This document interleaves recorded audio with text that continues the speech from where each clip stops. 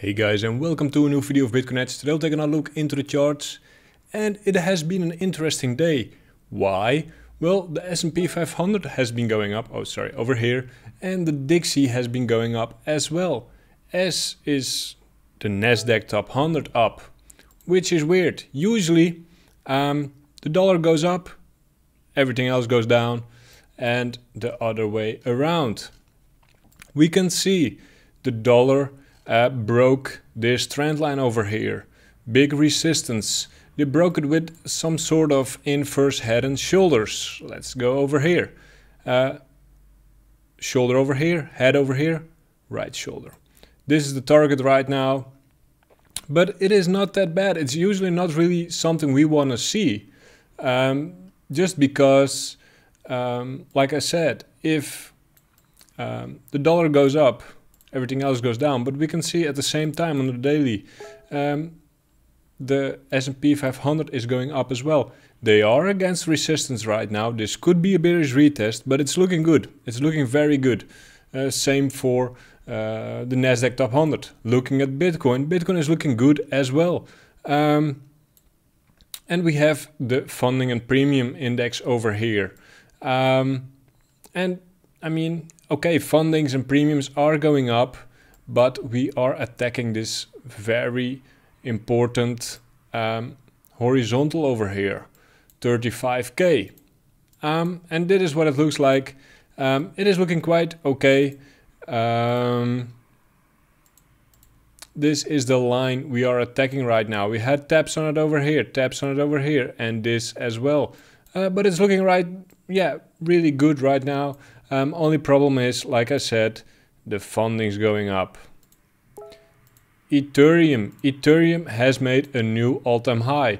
It touched $1,500. Of course, they can come back for a bullish retest. But if Ethereum moves, guys, if Ethereum moves, it moves fast and hard. Make sure you remember that. Like we can see over here, once Ethereum moves, breaks out, like over here, over here it went from $250, $240 all the way up in almost one move to $400. Over here, it broke out from 600 something all the way to, in the first move, I would say 1100. So when Ethereum breaks, it moves very fast. So keep that in mind, Ethereum, it wouldn't surprise me if we saw 3K next week, for example. That might sound ridiculous. It is ridiculous, but Ethereum does those things. Very bullish break over here. The thing we do have left is this line. We are still in this consolidation pattern, but we did break this high over here. So that is good. That is good, and more to come. Ethereum BTC, very strong move as well. Retested this line over here. Shakeout, whatever you want to call it. Retested, came back again to make a higher low over here. And then broke up this resistance over here. That resistance is from over here. And larger time frame, it is very simple for me. 0.054 is where Ethereum BTC is heading. I mean, everything looks good about it. Still a lot more room to the upside. ADA, request from a friend. And ADA, price discovery. Really simple. On the daily, we can see consolidations breaking. Or consolidations, we can even call it bull flags. We're on the daily, but still it works on the daily as well. Really nice trend lines breaking. All that matters for me is horizontals and trend lines. So ADA, a lot more room to the upside. Litecoin is basically kind of the same as Bitcoin, but it's looking very good. These lines I've drawn, I think a month ago or something, but it's looking very good. Just walking the stairs to the resistances. Up next of resistances, between 150 and 400, let's say, is this one. They touched that one. This one is next. And then I would say this one. But I mean, they're doing very good. They're just consolidating on a lower time frame. It is looking very good, and I would say they're about or breaking now, or already broke. Let's see. Yeah, I would call this a break. They're breaking out. This is the level they need to attack, $150, but it's looking good. Won't seem to have a lot of problem. aave will probably do a little retest or something over here. Is making a little bit of a flag, but it's looking good. I would think something like this. Let me check. Something like that is what I am seeing. Totally normal, perfectly. Don't trade it with too much leverage, because they like to do a little shakeout, like over here from, what is it? Let's say 170 back to 140. So make sure, you know, you do not over leverage, because they shake you out. They will not let you take a ride with high leverage. aave BTC looks like they're about to make a higher low over here. Very normal, very good looking still. Sitting on top of support, just making sure, well, it is the all-time high, so making sure it is sitting there. Yeah, strong, consolidating basically. Litecoin, we just did that. Do we have anything else what is interesting for us? Let me take a look. I did, yeah, I did a nice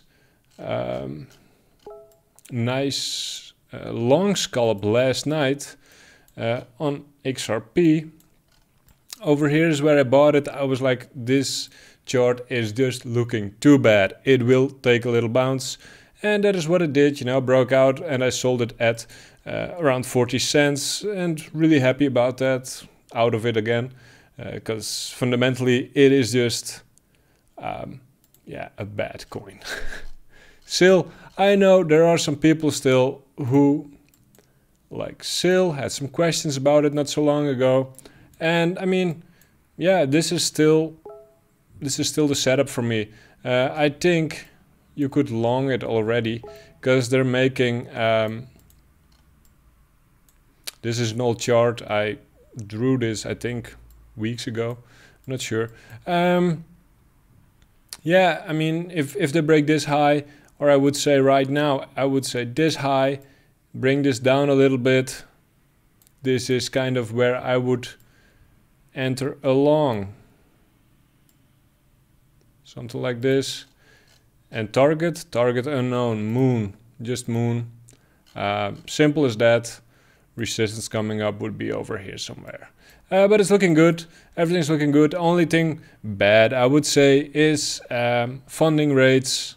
Funding rates are a bit on the high side. Hey, do I need to refresh this? Let me check.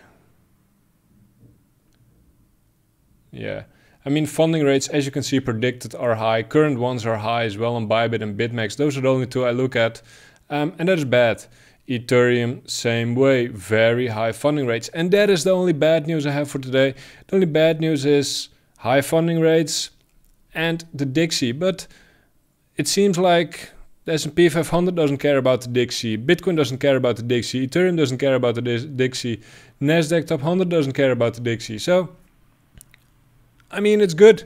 Breaking those correlations, it is very good.